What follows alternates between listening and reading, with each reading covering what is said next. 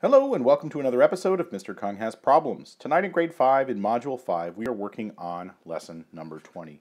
And that means in lesson number 20 we are doing the following. We are classifying two-dimensional figures in a hierarchy based on properties. And in tonight's homework we're going to look at a specific figure and try to figure out all the different things we can figure out about it based on what we know of this particular kind of parallelogram. So let's take a look. Problem number 2 asks us to do the following. SQRE, which is the figure here, SQRE, is a square with an area of 49 centimeters squared. And RM, that's this segment, RM, is 4 and 95 centimeters, and they've labeled it right there. Find the measurements using what you know about the properties of squares, and then they've given us all of these to think about. So what I'd like you to do first is I'd like you to just pause for a second and think about everything you know about squares. Everything you know about squares. Okay, now that we're done pausing, let's figure out what we're up to. Let's see, we know only a couple of things, right? We know that the area is this, and we know that one of these little halves of one of the diagonals is 4 and 95 centimeters. Okay, so let's see what they're asking. They want us to tell you how long is this segment, RS, from R all the way to S. Well, let's see. One of the things that I know about squares is that the diagonals bisect each other. In other words, this diagonal bisects this diagonal RS. And that's the actual diagonal that we're interested in. And if it bisects this diagonal, that means it's 2 times as long, right? This length is exactly the same as this length. So that tells me that this length over here on this side is 4.95 centimeters, right? If it bisects, if this diagonal bisects this diagonal, and this part, this half of the diagonal is 4.95, then this must be 4.95. So I think I can just figure out the line segment RS, that diagonal, by just multiplying or adding 4.95 times 2, right? Let's see. I'll do that over here. Let's see. 2 times 5 hundredths is 10 hundredths. Well, there's 10 hundredths. And then 2 times 9 tenths is 18 tenths, plus 1 more is 19 tenths. Awesome. And finally, 2 times 4 ones is 8 ones, plus 1 more is 9 ones. Awesome. I'll put the decimal right where it was before, and it looks like that line segment is 9.9 centimeters. And that makes sense, right? It's twice as long as this segment right here. Let's take a look at another one. QE. Oh, it's this diagonal. Well, hey.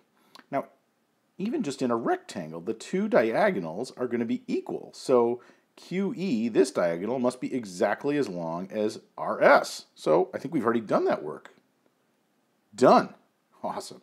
Next one, let's see. Perimeter. Weird. Well, we know the area. How can we use the area to help us figure out the perimeter? Let's see. What's the formula for area of a square?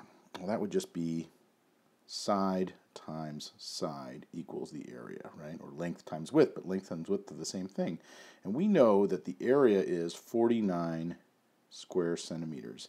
So what number times itself would give us 49 square centimeters?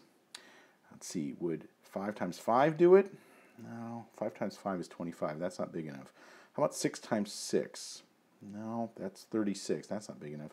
Hey, 7 times 7, right? If one side were 7 and the other side were 7, 7 times 7 would equal 49. Is that right? Let's see, 7 times 7, 7 centimeters long times 7 centimeters long equals 49 centimeters squared. I think that's right. So that's 7 and that's 7. And we'll just put all of them around.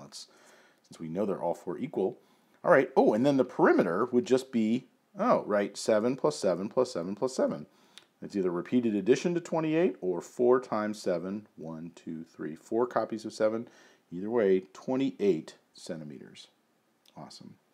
Next one. Let's see. What is the angle QRE? Let's see. QRE. So this angle right here. Well, gosh, I know that in a square, the angles at the corners are all right angles, and a right angle is 90 degrees. So I know that QRE must be a right angle. I'll put a little red, right, to indicate that. But yeah, that angle has got to be 90 degrees, right? What about angle QMR? I'm sorry, RMQ. So that's RMQ. So that's this angle right here. What is that angle? Well, let's see. Again, I think that the diagonals of any rectangle, and a square is just one kind of rectangle, the diagonals of any rectangle are going to meet and form a perpendicular, or they're going to meet and they're going to be perpendicular, and that means that they're going to form 4 right angles. So I think that's a right angle too. In fact, I'm going to change my little designation. It's not just any angle, that's a right angle. So I think RMQ, I think that's also a right angle, and that means that that's also 90 degrees.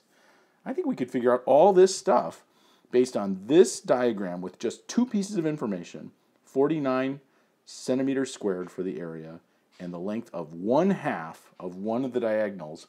We could figure out all these other things. Pretty awesome. It makes us feel like an expert about squares, that's for sure. Well, thanks for joining me for another episode of Mr. Kung Hat's Problems. I'll see you again next time. Take care.